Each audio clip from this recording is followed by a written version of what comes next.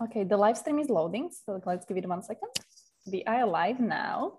Hello, everyone. Thank you so much for joining us. My name is Gabriela, and we are going to speak about how to build digital future for Houston.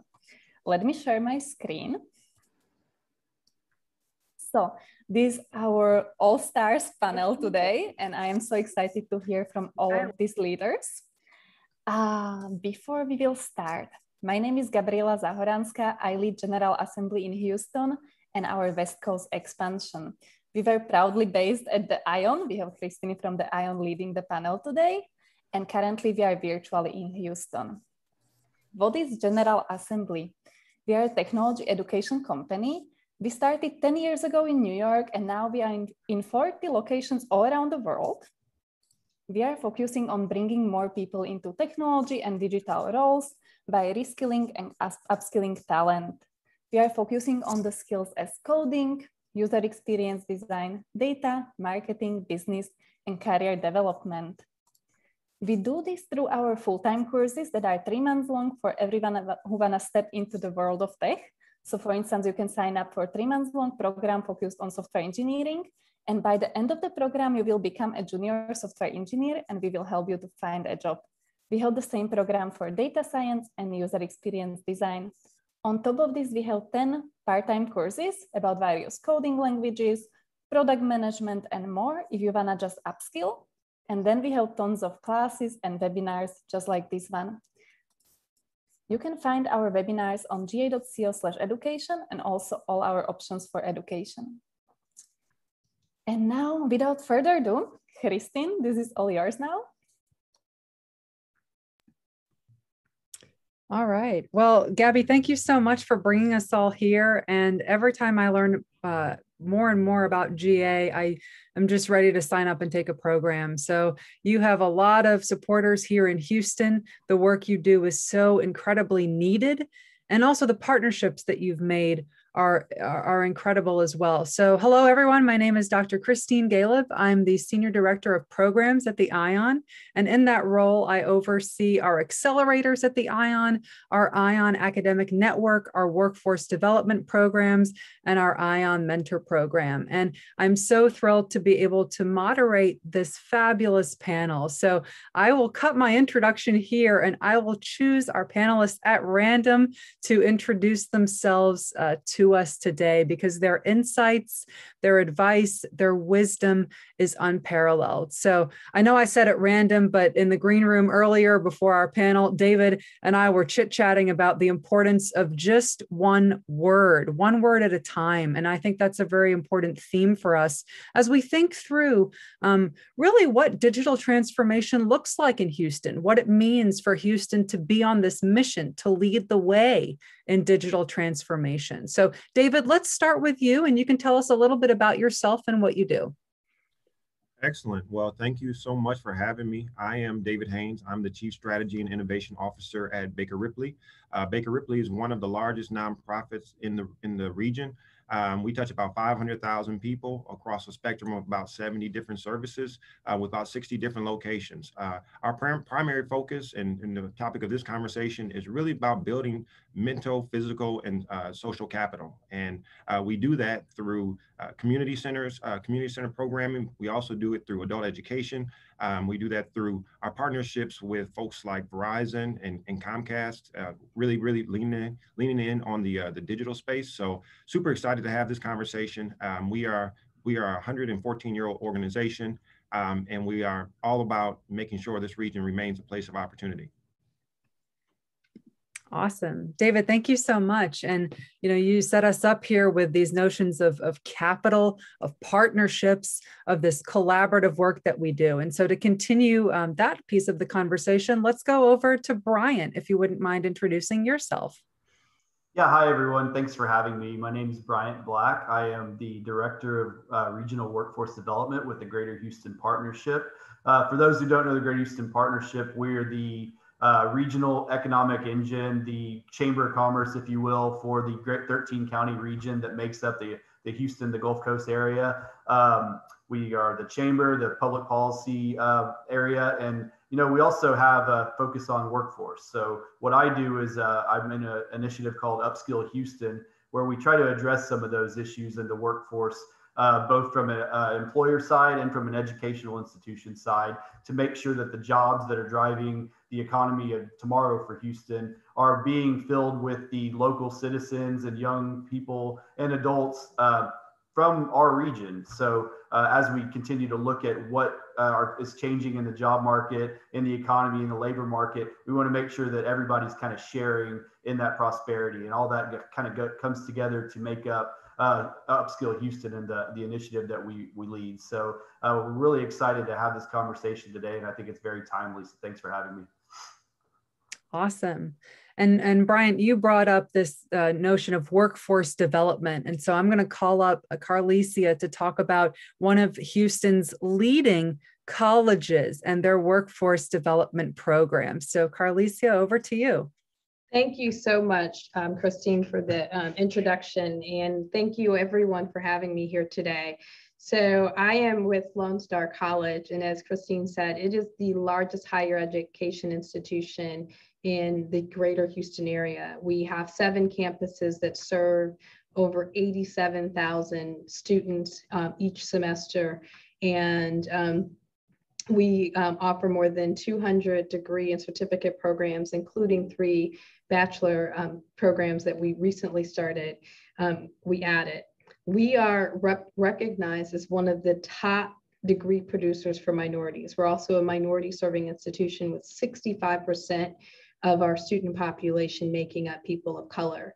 And a large part of our role is to really support the Houston's economy by actually facilitating the skill development of Houston's workforce. And so we partner with pretty much most of the folks that are on the panel today in the work that we're doing. And so I'm super excited to be here and just to have a conversation.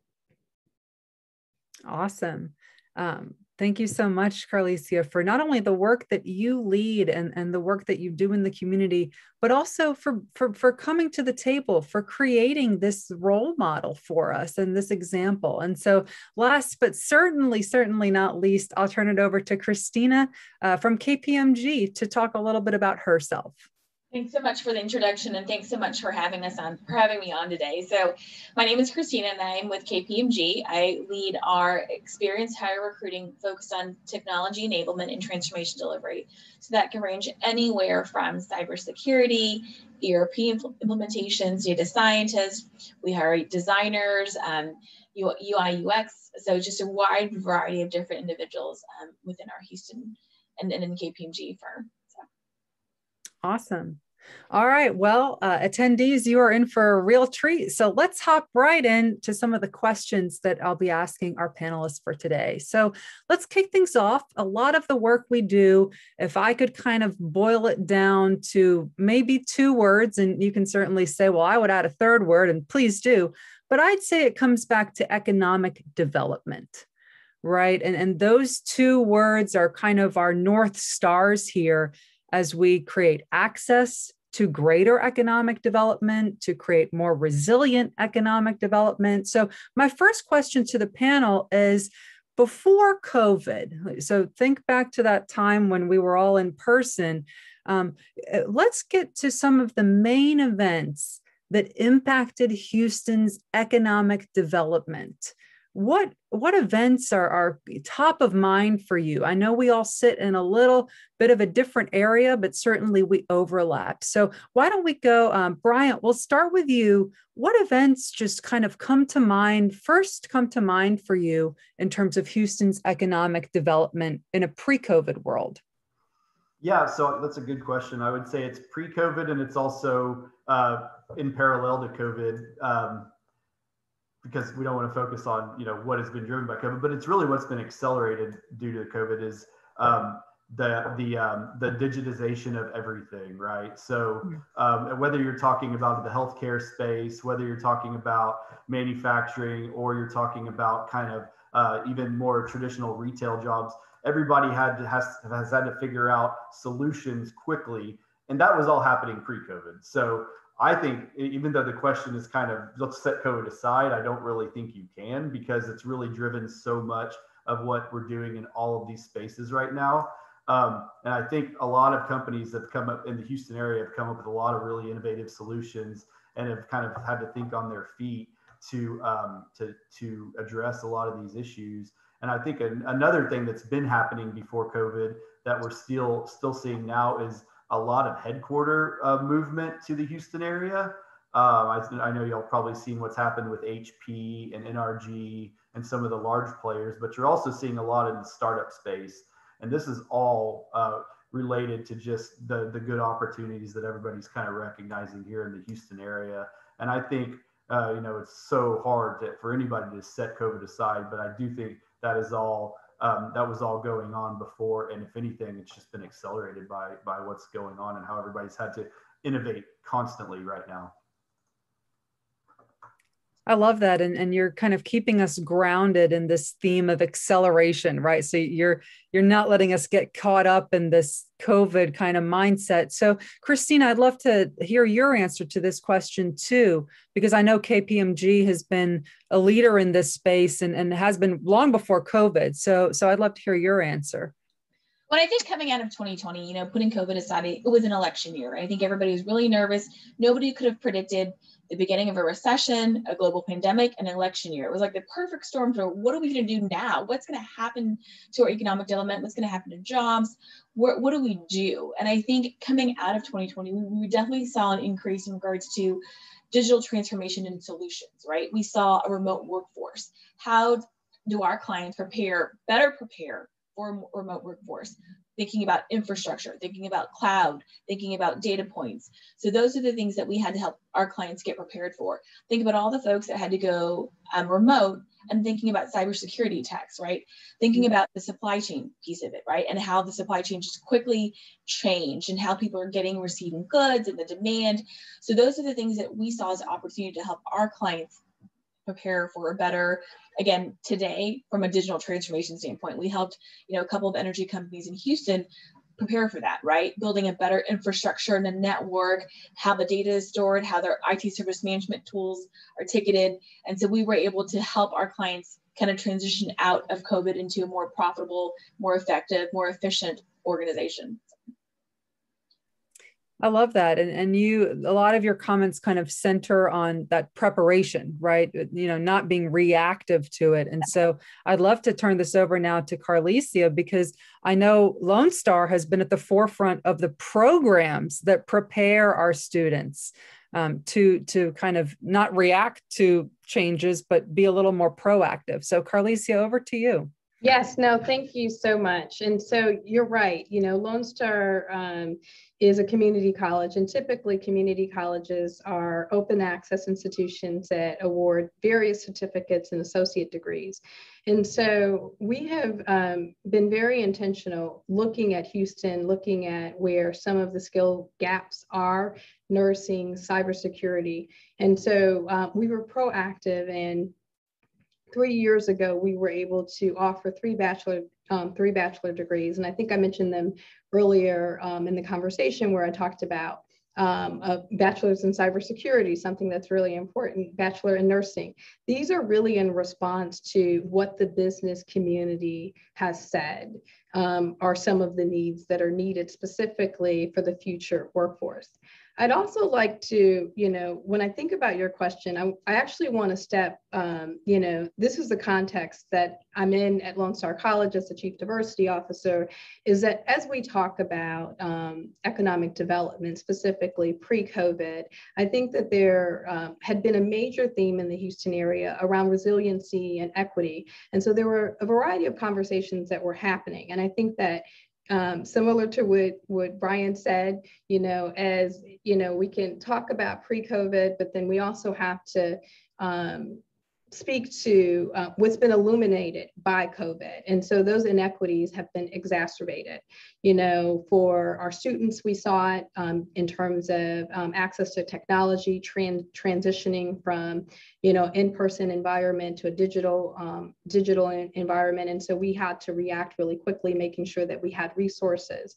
And so it's making us think about just in general, as a a community college that is offering access to eliminating barriers. One of the things that we have to address at the forefront when we have a student that is registering is what their their technology needs are, their digital, their access to technology, so that we can, to the greatest extent possible, minimize that digital divide for them outside of the campus environment, which is really, really important. I love that. And you're setting us up here to move kind of from the campus to the community. So no, I did not plan this order of questions, but I think this is due to the nature of our fabulous panelists, that we can bounce the conversation around and guide our words such that we arrive here with David. And I'd love to hear from your perspective, working with the community, how link it back to economic development and access to digital services for us. Yeah. So thanks for that. And I'll say that this region has suffered through not only the pandemic, but prior to the pandemic, we were coming out of Harvey, and the communities that were already vulnerable, the problems that they were having, whether it was access to the resources, the digital resources, or any just basic needs, they were already stretched thin. And then you layer on top of that the pandemic, you layer on top of that Winter Storm Uri.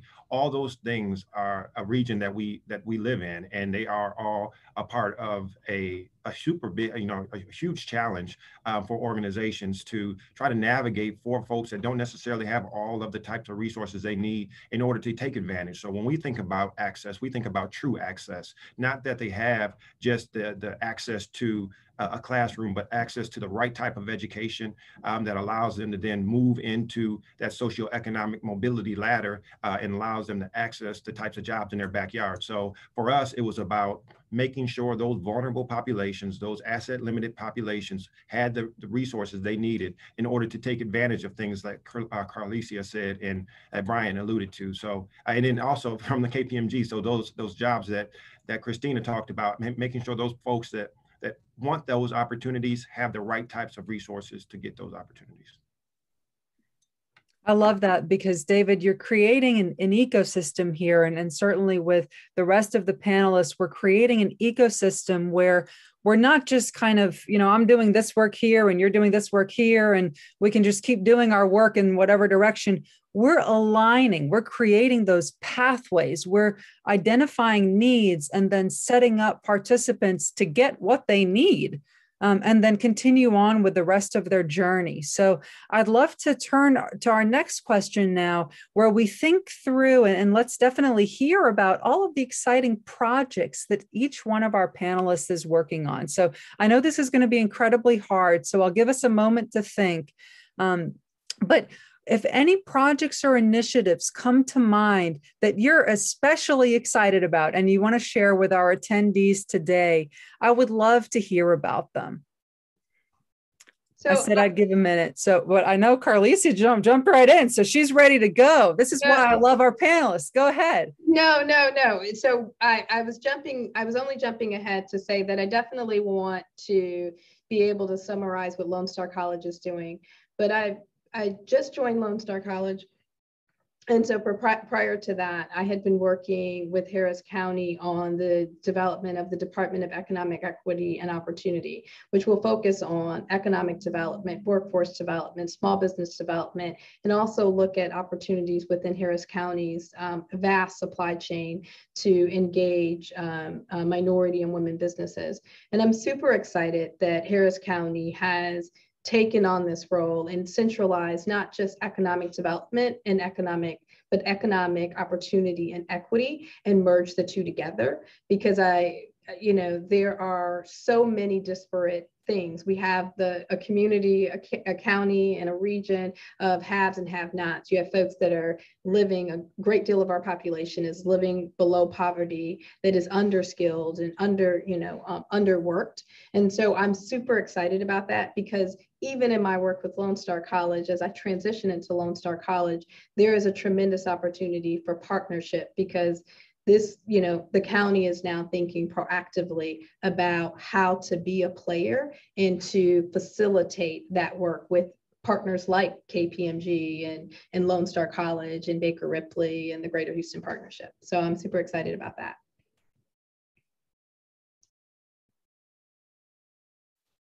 And I'll just lean in there and just say, from the digital space, we're super excited about partnerships with folks like Comcast and Verizon. And that really is allowing us to bring the digital access to communities that may have been underserved prior.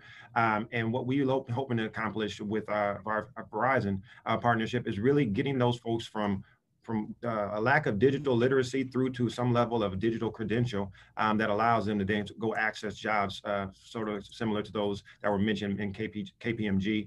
And so for us, it's all about providing that access and giving folks the opportunity.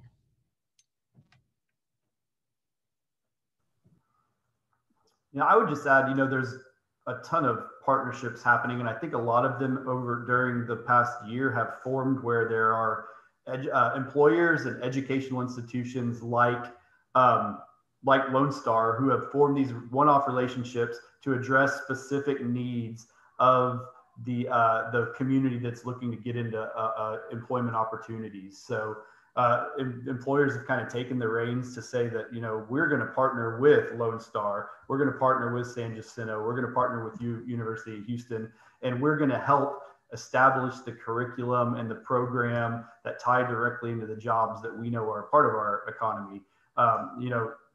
Dr. Head at Lone Star, I know he focuses on this, and his team is super focused on making sure that the students who are coming out of Lone Star are heading directly into impactful opportunities. And I think that's you asked what are we excited about, and I think just people kind of rethinking the education model in a lot of different ways and trying to be more nimble and shorter term in terms of how people can train and get directly into those work and just career opportunities in general is something we're seeing a lot of. And to piggyback off that, I think it's thinking about, candidates who come to our pipeline that may have come out of a non-traditional program. We do hire a lot from like General Assembly. Maybe they've done something in a previous life and they wanted to switch and they wanted to be more hands-on and be kind of UI UX strategists. And so we're seeing a lot of that. And I think as KPMG as a firm, as the workforce continues to change and grow and be really fluid, it's being mindful and being aware of how do candidates come our way. Not everybody's going to come through a traditional 4-year program, right? It's looking at folks that maybe have worked their way through school and their internships were related to part-time jobs they have. And that shows us things of, time management and being able to kind of, like David, you said, upskill their background, right? And so I think that's what KPMG is really driving for from an innovative standpoint, right? Looking at candidates that really are coming to us from just so many different backgrounds, because it's really about the aptitude and the attitude that we look for. Absolutely. And I think that, pivoting back into, I opened up with something that was not Lone Star, but just pivoting back to Lone Star, one of the things that we have is a corporate college. And so we're working in partnership with, for example, Verizon, similar to the partnership that Baker Ripley has, to actually place some of our students into those opportunities directly with Verizon.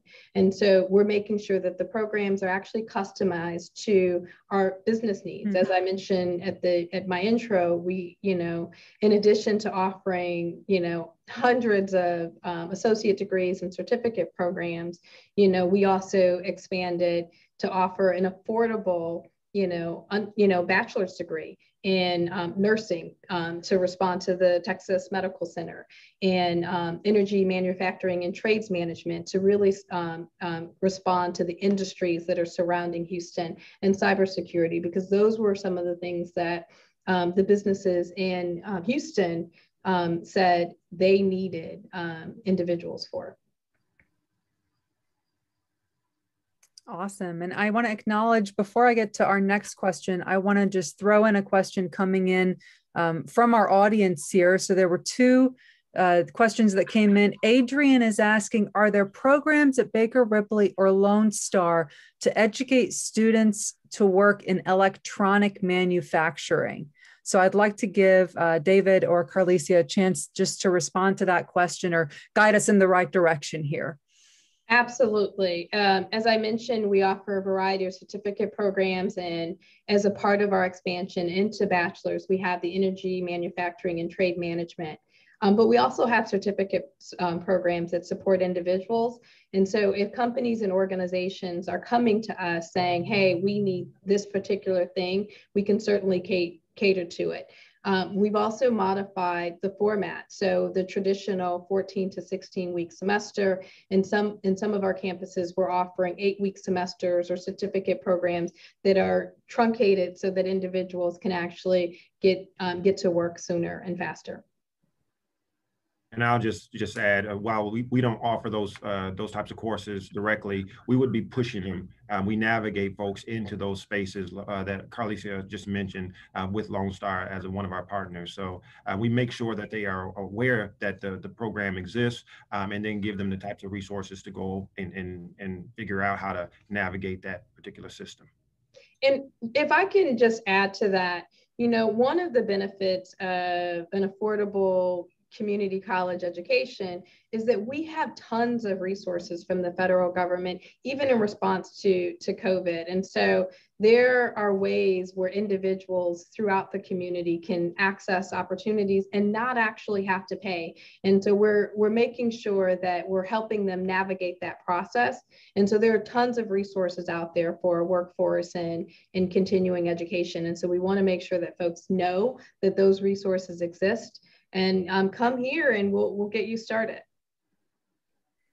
I love that. And I do want to acknowledge Chris's comment here in question. How about recognizing the 30 years of experience and giving that credit? So I think if you need someone to help you with the policy to reform that policy, I think that's a great idea, because I think everyone comes to the table with different experiences, and we've got to be able to integrate that into our next steps as we think about economic development and workforce development. So Chris, hi, I'm waving at you. I know you're in the audience. I think that's a great point.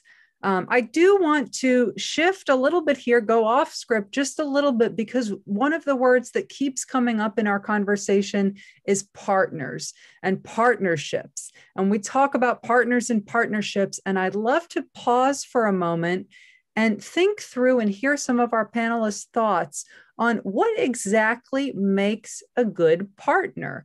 So if I'm looking for a partner to do my work with me, what am I looking for? What skills or attributes or mindsets maybe would I look for? So Christina, I'm gonna start you off on this one here, and I'd love to hear your thoughts. When I think about a good partner, if we think about partnering with different, entities within Houston, it's kind of collaboration. It's looking at it from a standpoint of what can, KPMG do for that organization and vice versa. When I think about, a candidate coming in and becoming a good, collaborative, like a candidate for the firm, it's one of those things that looking at their background, not just looking at their, quote unquote resume, but looking at the other soft skills they bring to the table. I think Chris brought up a good point of experience, right? Looking at aptitude and attitude. What are those transferable skills that would make you a great steward of the firm, right? Because we're always, for KPMG, we call it being a student of the firm, because where you start is not going to be where you finish. You can kind of continue to grow and learn and upskill. And so when I think about the partnerships we could have, with Greater Houston, we do a lot with Greater Houston. Carlicia, listening about your Bachelor of Cybersecurity, I'm so excited to follow up with you afterwards to talk about that program, because, cybersecurity is such a hot topic. Think about all the e-commerce that's going on. And so just, us educating each other about the opportunities that we have for each other. And, Dave, you brought up a good point. What are those sort of programs? If it's not at Baker Ripley, who can I redirect them to, right? And so I think everybody becoming aware of the programs that we have to help continue to Houston's economic development.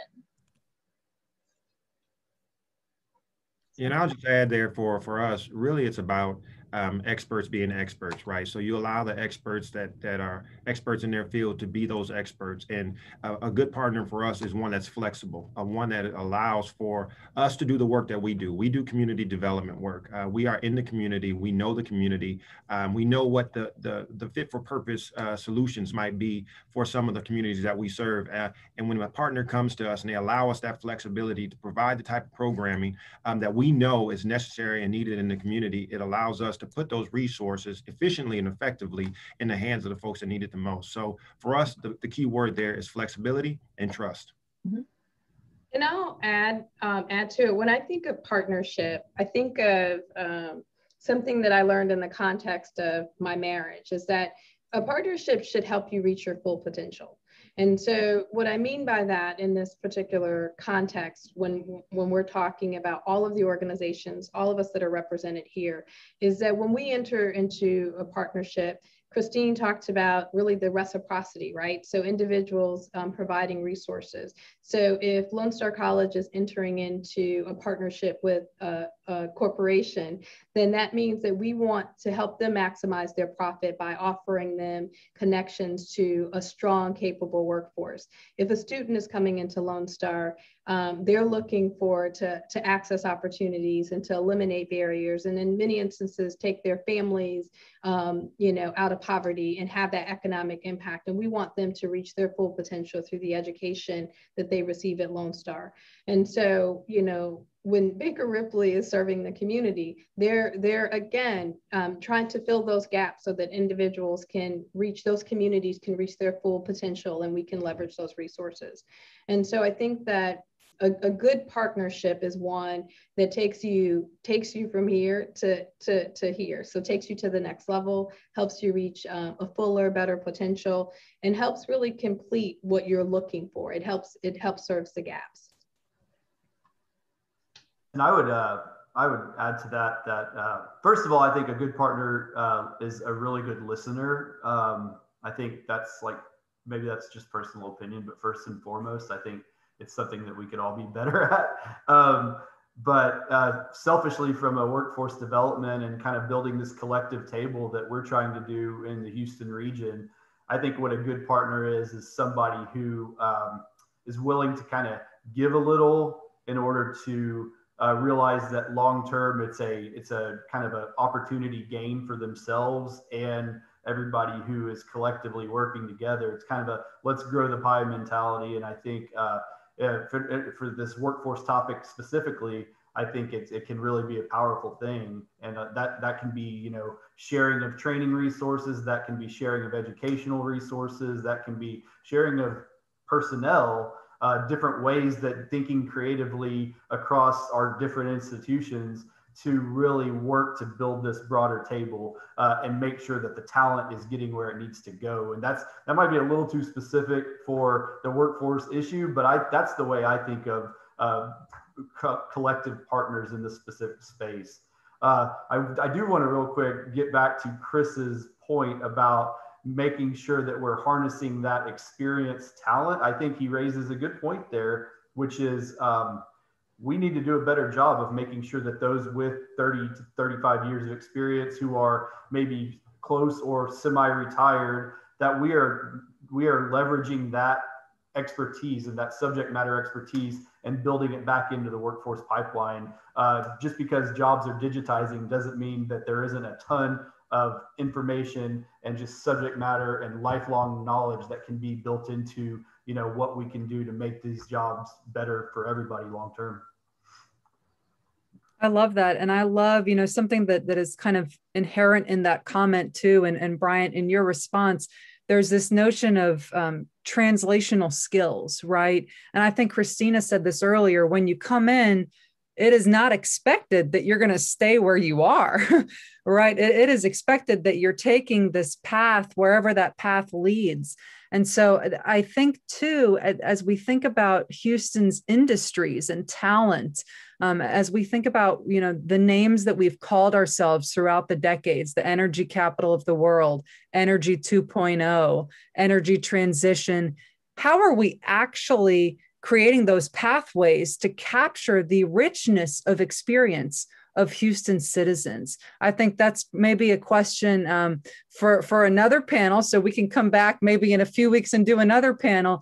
But I think what we're chipping away here is also the future of work, right? So what does this future of work look like? I remember my first career. I used to work in investment management in New York, and I went to my boss one day and I said, I think it's time for me to change careers. And she looked at me and she said, "What? You haven't been here 40 years?" And I looked at her and I was like, "Oh, 40 years. Oh my, that's a really long time to stay in one place." So I think that as we're building this future of work, a future of nonlinear careers, of transferable mindsets and skills, of recognizing that people have those mindsets and skills. What does the future of work look like in Houston? And what types of skills do you all think will be in demand? So let's open that question up. It's a big question, but I think we can tackle it together. We're going to see more remote roles. I think it's one of those things we're going to see a hybrid of remote and then kind of going into the office, right? I think that's one of those things that, you know, as a city, we've seen that a lot of people can work remotely. And I think it's helping with that, what I call work-life integration, right? As we are so connected all the time via our phones or laptops, it's help with that work-life integration. And so I think as a firm, I think it's looking at it from, you know, becoming more of a hybrid model. I think it's also looking at digital transformation, right? And digital transformation is such a broad term, but what does that take? What do those skills look like? What kind of individuals do we need? What kind, you know, is it cybersecurity? Is it around cloud migration? Is it data analytics? Is it data scientists? And just being open to where are these folks coming from and how do we train folks that maybe started in a path of maybe an antiquated skill set and kind of retool and help them get ready for that next step and that next age, right? Because as we know, technology phases in and out. So how do we prepare, you know, our citizens for that next age of digital transformation? And it's programs that like Carlicia has where you have, you know, certificates and things like that to kind of get them ready for that next stage. Yeah, no, I agree with Christine. I think that it's constantly evolving, you know, as we learned in the last 2 years that, I mean, well, the last 18, I should say the last year since the pandemic, is that remote work is something that folks are, they've shown productivity has increased. They've shown that it hasn't impacted the bottom line. And so as we start to think about even space and location, you know, Houston is really driven by its construction industry. Billions of dollars in construction is spent. And I do think that as we think about the future of work, I don't think that construction is going away and that it's not going to continue to be a leading industry. But I do think that the way we design the city and the way we think about what we're building spaces for will change. And so the construction industry will be impacted by it. But I also think that businesses are finding value and they're reducing their footprint and the carbon footprint of having people commute. So I think that is going to also really impact our region tremendously. It's just trending in that direction. I also, you know, find that the future of work is also going to be dictated by our future workforce. Our future workforce, they're not interested in, you know, what I'm sure many of us have had to do, you know, our career, 12, 14-hour days. They're really interested in work-life balance and flexibility. And so there is going to have to be consideration for those dynamics and those expectations that folks have because they just want to, you know, there's a desire to have a better quality of life and work-life balance going into the future. So I kind of think of 3 specific things when I think of this, since we're on a digital future panel, I'm going to get kind of specific on that. I think of the intersection of the digitization of work with our port and logistics and maritime, all of that space. I think that is going to be massive for the region. And then I think of the digitization of healthcare, the intersection of digital work and what it's doing to the largest healthcare center in the world. I think that's massive, and it's already changed jobs, created new almost sub industries over the last year. And then the third one that I'm really excited about that I think you're seeing a ton of energy in is just this next wave of where energy and renewables is going, and how Houston has a huge opportunity to get this right. And if we do, it could be really impactful. And we're the youngest city in the country. And if we get that right and we can grasp our younger population and turn them into those next wave of innovators in that renewable space, in that digital workspace, I think it's just a huge opportunity. I think those are kind of the 3 core areas where that's going. And I'll just add, just to kind of piggyback on some of that that was already said, which I think that this is there's always an ebb and flow where we have a time where specialists are the order of the day, and everyone specializes and gets very nuanced and very focused on a really discrete background and skill set. And then we have an ebb and flow where people look to generalists. And within that space, I think we're going to be looking for things like critical thinking skills and professional types of development that allow folks to move between those, all that's been mentioned here. So they allow them to come into one role, but also be flexible enough and durable enough and resilient enough to move into a different type of role, because as what's been mentioned, it's dynamic. The future of work is going to be very, very dynamic, and it's going to require a high level of adaptability and a high level of resilience. And if I can just circle back, I want to make sure that we're always thinking of who could be left behind, just in terms of the future of work. And so as we recap everything that everyone is saying, Christine, I'm concerned about the folks that don't have access to technology, that continue to face barriers, that are not there. And so I just want to make sure that as we think about the future of work, we're also thinking about ways to bring those that are often marginalized and disenfranchised and left behind. So this is why I love this panel, because we're all on the same page here.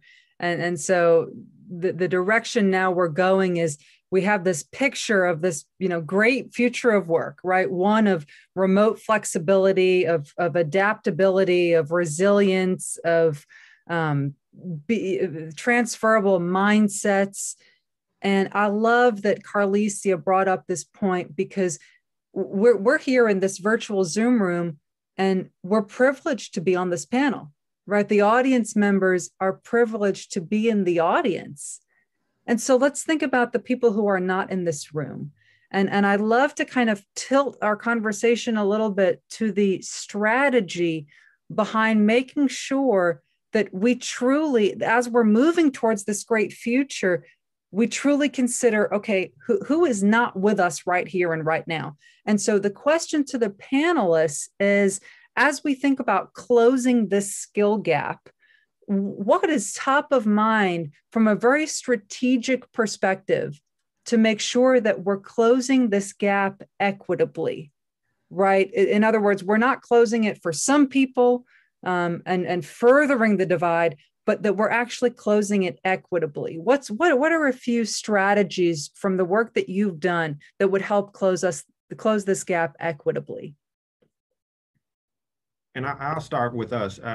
We at Baker Ripley, we pride ourselves on doing thorough assessments, right? So it's getting down into the weeds, into that granular assessment of a community and understand what true access actually looks like. And then it's going out and finding resources, whether it's in the public sector, the private sector, or the academic sector, and then bringing those together through some level of a mechanism like a nonprofit to deploy those resources where that assessment tells you they're needed.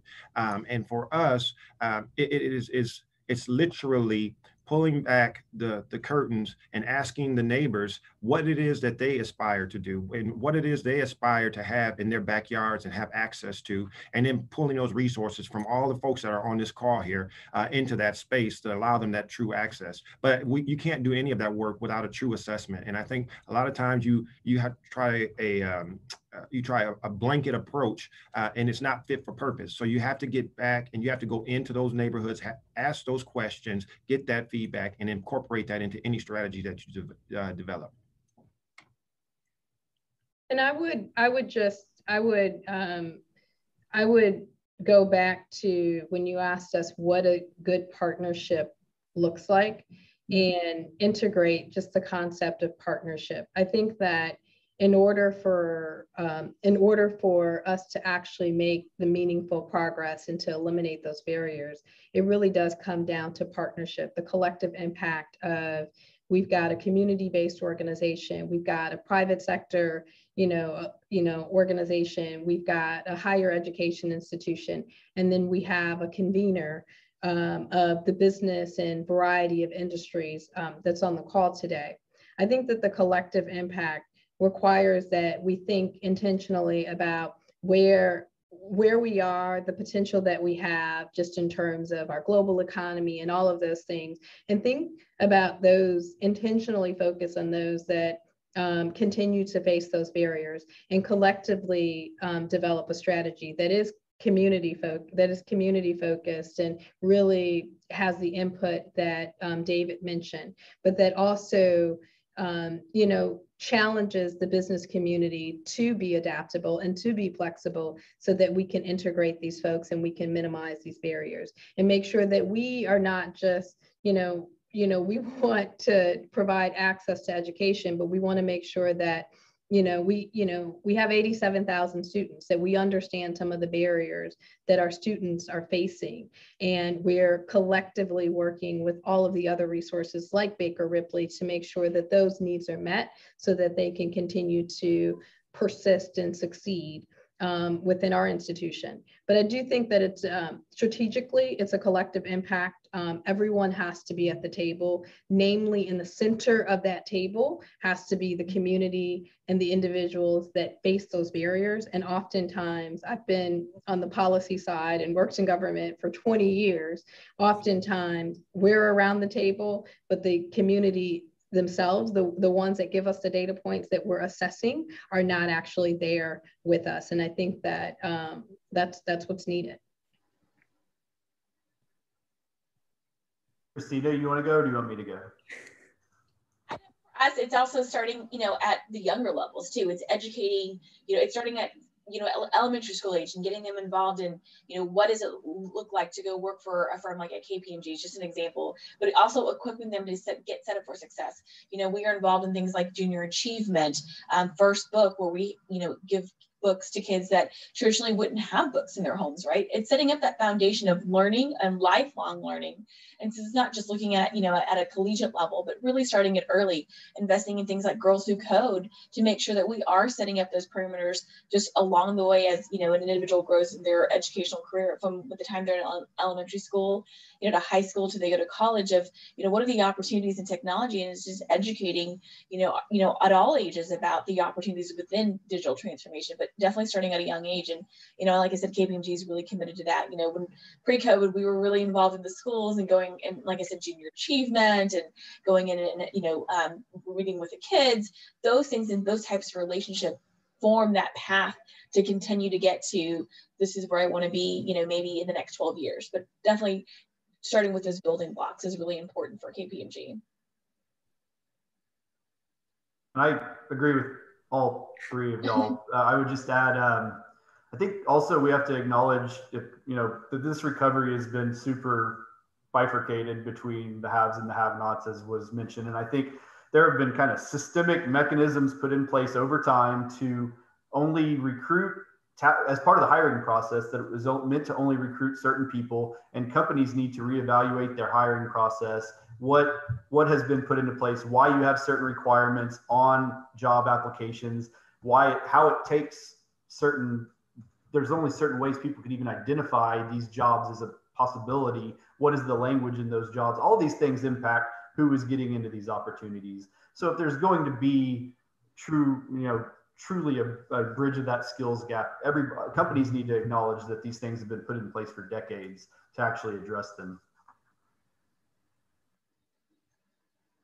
I love all the responses here. And as I'm sitting here listening, I'm thinking, okay, it definitely takes a village to raise a child. And it takes a village that is all on the same page, right? Is speaking the same language, is understanding the same data. And I want to pause here because we haven't really talked about data in our conversation. So I want to maybe throw this question out, because how we use data, right? Inherent to transformation, you're going from one state to another. So that implies that you've received new data that makes you change in some way or another. But I want to maybe spotlight this question of data, right? Are we set up as companies, organizations, colleges, institutions? Are we set up to kind of leverage the power of the collective data? And if so, I see Bryant's already he's like, oh no, where's she going with this? But But how do we use data more effectively in the roles that we're in and with the people whom we serve to help us actually build this transformation?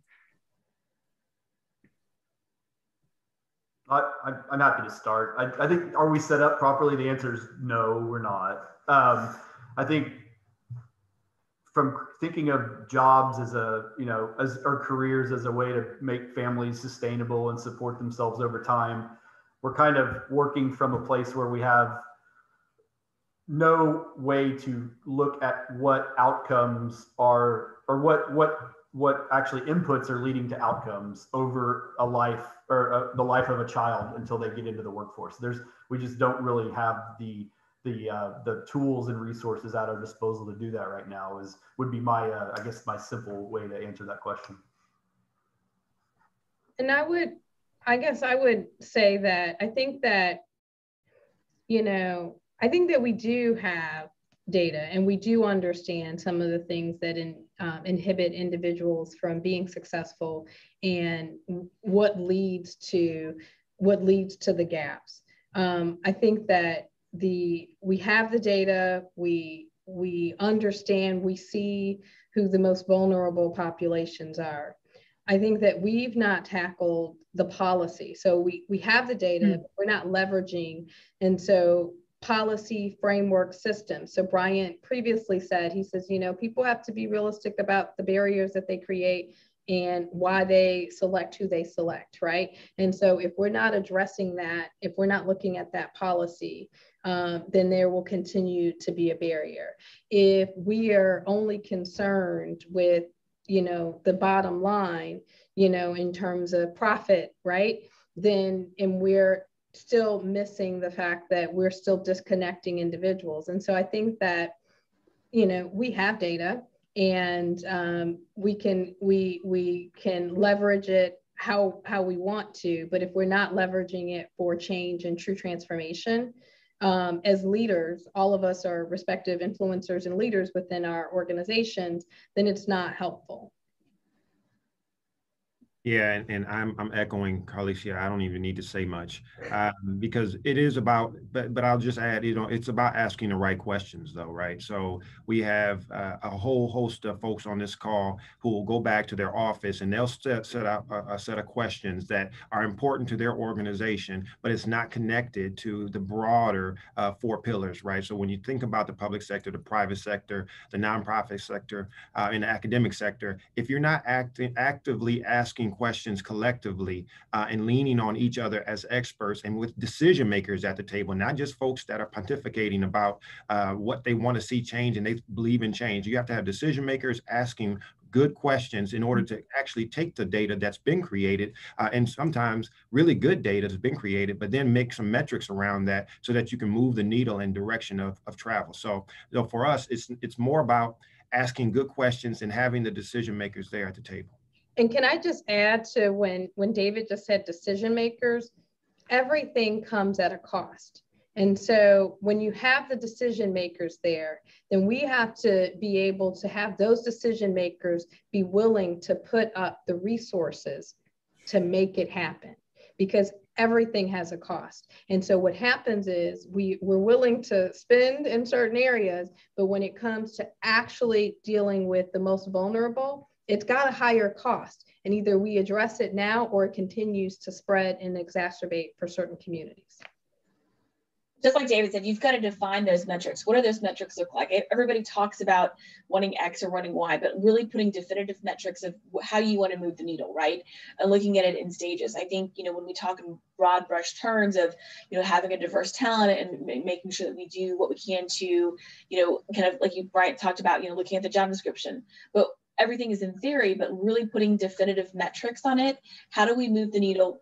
Who else is involved? Carlicia, you said, it's the decision makers. Like you said, it's going to come at a cost, but what's the overall, ROI? It's having, different type of a diverse work talent with different walks of life and who brought in different experiences. And they're going to show, the current workforce what they may have done and just bring in a different light. And that's what we need, right? Thinking about what are those definitive metrics to move the needle and who is involved, and making sure when we talk about partnerships that we have the right partners involved to help move the needle, because we can't do it solely. We can't do it alone. Who else can we reach out to?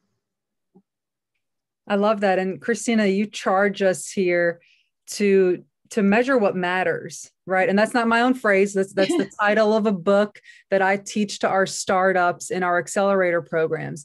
But inherent in that phrase, right? Measure what matters. You've got to know what measuring means, right? At a basic fundamental question, right? What does measuring mean? And then you've got to know what matters, which is that question that as leaders, as decision makers, we have got to ask ourselves. Because if we don't lead the charge in asking ourselves, well, what truly, actually, really matters, and how do I know? Then we're going to end up, kind of creating the same problems that we faced in the past, except creating them at scale, because our world is at scale now. So measuring what matters here, figuring out the data and the metrics to actually drive and track the progress that we want to make, right? Change is just a word, but not all change is good. So progress is what's needed, right? So we've only got a few more minutes left, but maybe we'll come back in a year for part 2 of this panel. In the few remaining minutes, let's just hear a very quick call to action for our audience members. So I know a few questions came in. Being asked, Anderson, I think, asked, how do I get involved in Houston's innovation ecosystem? Where do I take my first step? So let's just open this up to our panelists, a call to action for our audience members. Well, as a nonprofit, I'll always say resources are always welcome. We take those resources and we deploy them into the community in a really effective and efficient ways.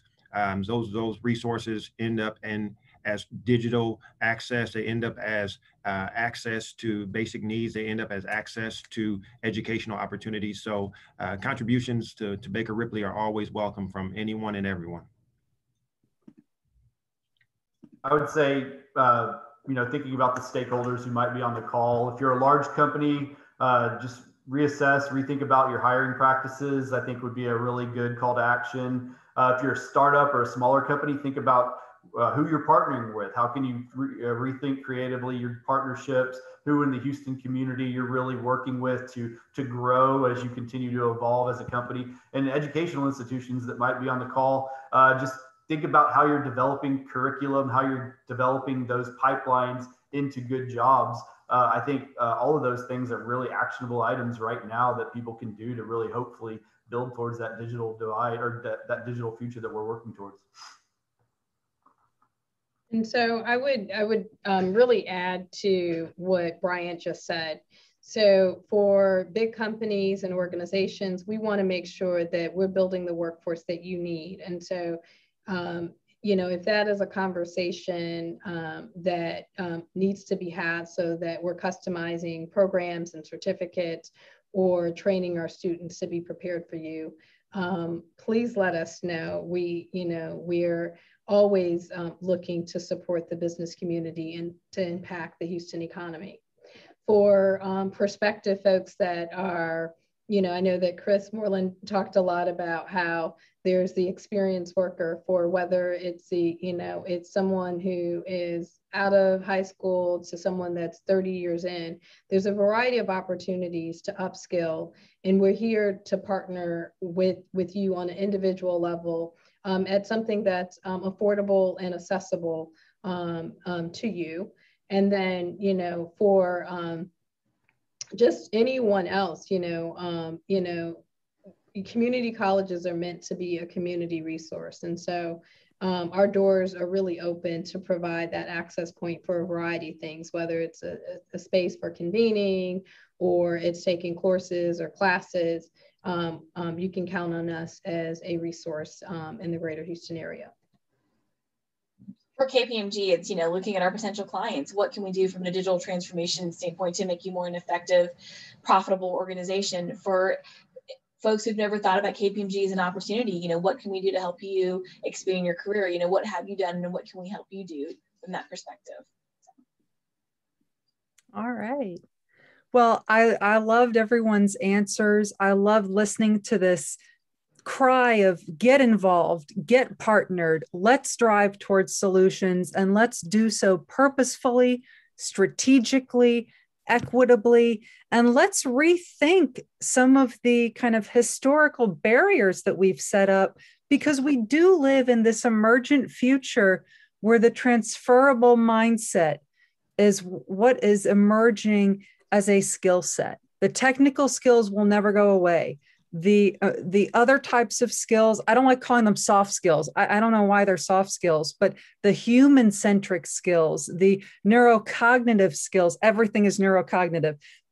But these skills are here to stay. And whether it's through going to a class and getting involved at Baker Ripley, at going to Lone Star and taking some of their certification programs, nursing degrees, cybersecurity programs, whether it's getting involved through the Greater Houston Partnership, whether it's getting involved through KPMG and getting better solutions for business decisions, there is a way to get involved here in Houston. So I will end on this note. The ION is the anchor of Houston's 16-acre innovation district. We are opening our building. We have tours. If you would like to come by for a tour in person, please do let us know. We are working with our partners, some of which are not present on this call, but a lot of which are. Lone Star is part of our ION Academic Network. Baker Ripley, we're doing work with you. General Assembly, you're our partner. KPMG, a strong partner, and of course, sponsor of Houston Tech Rodeo, and Greater Houston Partnership, tying us all together here with the business and workforce development perspective. So thank you all to our panelists. And audience members, thank you for joining us today. We do hope to see you soon. So enjoy the rest of Tech Rodeo.